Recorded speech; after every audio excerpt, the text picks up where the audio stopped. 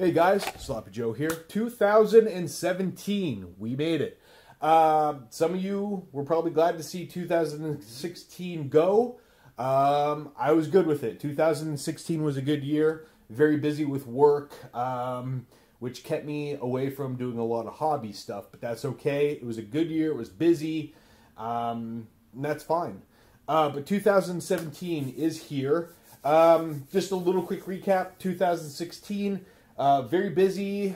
Basically, it was work, go to the gym, come home and eat and relax, wash, repeat.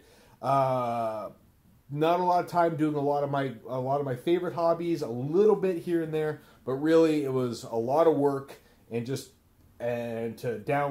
unwind and just have downtime. I'd go to the gym. So you know, I'm an avid lifter. I spend 5-6 days a week in the gym lifting. And eating and lifting are basically my second full-time job lately.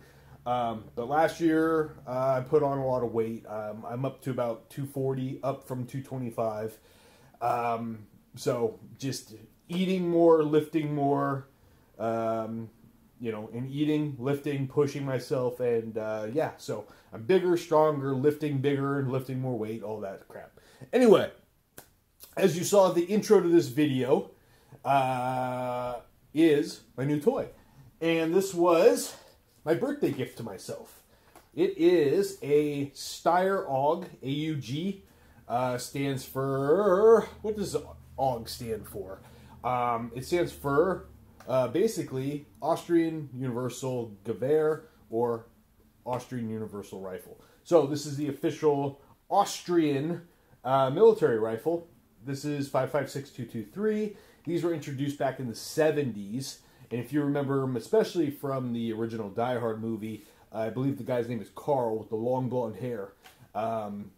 He pulls the two pieces, the barrel and the stock, out of the bag, and he slides the barrel in and locks it together in the elevator, and they're going to kill Bruce Willis. And a lot of people just remember that and thinking, "Holy crap, that's a cool gun! I'd like to have one of those." And then they look at the cost. And then they go, "Oh, I'd like to have one of those maybe someday." But that all being said, this is one of my bucket list guns. And I finally decided to pull the trigger. Like I said, 16 was a good year. And I was able to squirrel away enough peanuts and walnuts to, at the end, go, "Oh, I'm going to buy an AUG." So I bought an AUG. Of course, it is white. I like the white. Some people don't. I do. I like the white. It's different. It's something you're not going to see. You don't see AUGs every day at the range anyway. You're definitely not going to see a white one. So, that's what I got. So, it's a 16-inch barrel. They also come with 20-inch barrels, but this is 16. And that was it. I bought it. It just came with the flat top rail. I added to it, this is the primary arms 3X prism optic. I have a earlier generation of this on my AR, and I'm very pleased with it, so I decided to get another one and mount it to this rifle. So the only real shooting I've done with this is just sighting in the optic, and that's about it. So really, I only have about 80 rounds through this. When I was sighting in the optic, once I got it where I was happy with it, I was losing light at the range, and flinging any more bullets downrange would have kind of become just a waste because of poor vision. So I decided another day I will do more shooting. So I want to do some target shooting, get out and do some movements, shooting at steel at distance, close up. To where I have to transition, move around, use my GoPro for that. I want to have a lot of fun with this because I've really looked forward to getting my hands on one of these for a long time, and I'm happy to have it. So as far as that goes, it's not a hard transition to go from a standard format rifle, if you will, to a bullpup. Things you just got to remember. They're just in different places. It's the best thing I can describe it as. If you can ride a motorcycle and shift gears with a motorcycle and all that, and then get in a car and shift gears and drive a car, a manual, it's really the same thing. Things are just in different places, but you know what you're doing. You know that in a car, the clutch is your left foot, your gas is your right foot. You know on a motorcycle, the gas is your right hand, the clutch is your left hand. So you know where things are at, and they're oriented differently, but at the same time, it's kind of familiar. So that's the best way I can describe it. Shooting it, it's very soft shooting. The weight is, I know a lot of people with Tavors complain about a lot of the weight being in the stock. With this, it feels like the good amount of the weight is kind of not so much centered forward, but centered right about here. And the optic does help with that because it is a heavy optic. But even without that, a lot of the weight is kind of right in this area here. So you end up with a very neutral feeling gun. So I'm not having to really hold this to keep it balanced. It's just kind of resting in the, right in the web of my hand. And it's not really that forward heavy. It's not really that tail heavy. It's just kind of almost neutral. But that all being said, it's a very friendly gun to shoot. It's very compact. It's a nice shooting weapon. The only thing I'm going to do, I've been talking with a gentleman who owns a website that is AUG specific. He does do a muzzle brake versus a flash hider. So I'm going to do a brake on the front of this and see if that will improve the shooting experience a little bit. But other than that, I'm going to leave it alone. The only other thing I've done is I've replaced the charging handle with a Manticore Arms charging handle. So the factory charging handle, and I'll get this in frame, if you're charging it, the factory handle kind of points up right here. So when you're charging the weapon, you have a good chance of dragging your knuckles across the rail, which sucks, of course. So with Manticore Arms' charging handle, it moves it down and away from the rifle. So when you're charging it, all your knuckles stay away from the cheese grater, which is nice. So that's that. So basic functioning of the weapon is you're charged, you swap mags. Mag release is right here on the bottom. If you're an AK shooter like me, it's kind of a second nature thing to use your thumb to squeeze the mag release. So pushing up right there is almost natural. So it would just be boom, boom. You gotta really shove it in and you're good to go. Bolt release, you're ready to rock and roll. Trigger's okay.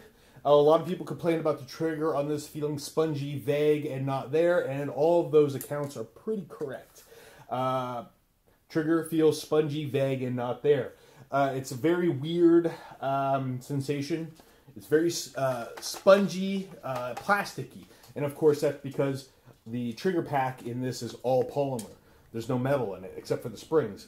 So it's a weird, spongy feeling that I'm sure I could get used to with time, but like I said, only 80 rounds. I've got a lot of time and a lot of mileage to put on this rifle, and I'm sure I'll get used to it and like it more and more.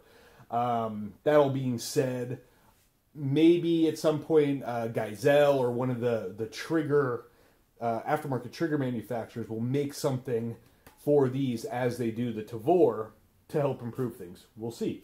I'm not going to bother right now with takedown because you guys probably know how these things come apart. For the most part, they're not that difficult. Maybe you want to see it. It's very easy. I guess I can do that real quick. So all you gotta do, I'm gonna drop the mag. The weapon is not loaded. So you just thumb release right here. Boom, mag drops. Then you slide the charging handle back to the forward position. There is a release tab right there. Push through the weapon like so. And it is captured, so it ain't gonna go anywhere. Do that, and then this, the receiver, slides up and away. So you have this section, and then you have your rods, bolt, group. That's all right there. And then if you want to get, that's really as far as you would have to field strip this to clean it.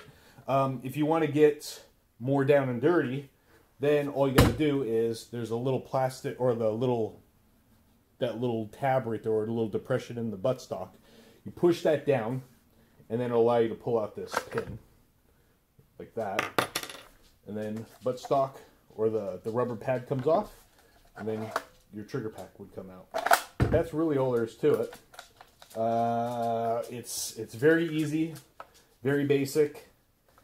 There's not that much that can really go wrong with this thing. It's very well designed, even for being a, you know, how old is this thing now?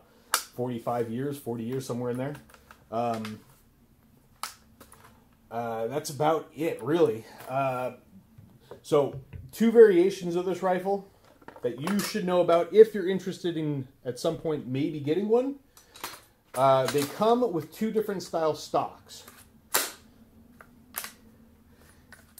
And the two style stocks that you would be concerned about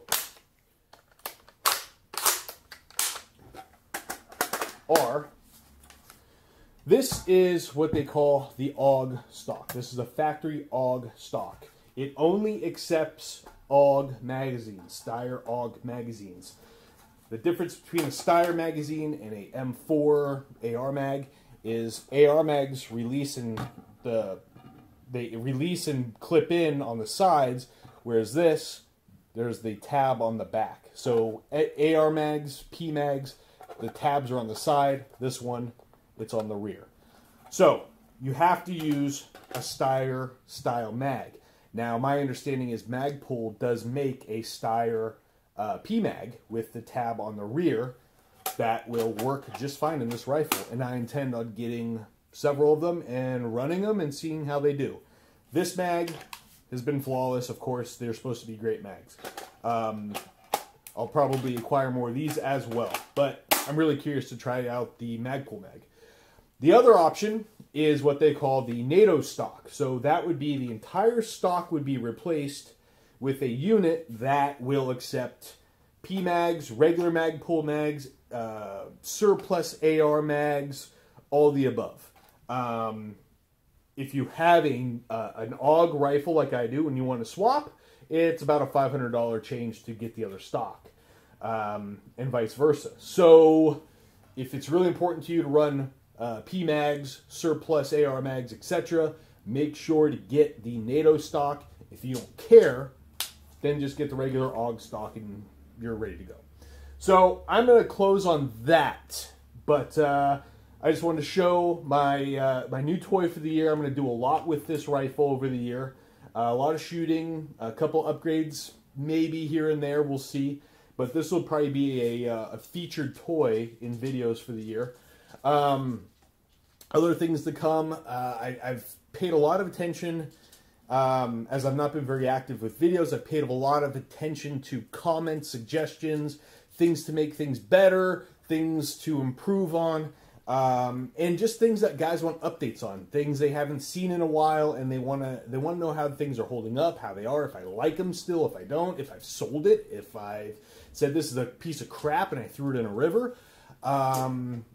So I'm going to address a lot of these things, and I got a lot to get caught up on. So I'll definitely be more active over the coming months and the coming year. And again, I'll be doing a lot of shooting with my new toy, my new AUG. So that's it for now. I'm going to cut it off there because one of the things I want to improve on is shortening video time, and that means I'm going to cut this thing off before 15 minutes, and I'm at 14:05. So, that all being said, welcome to 2017. I hope so far the year's been treating you well, and that is it. Other than that, stay safe, be good, get out and shoot, have fun. That's it. So, we'll see you guys next time. Thanks.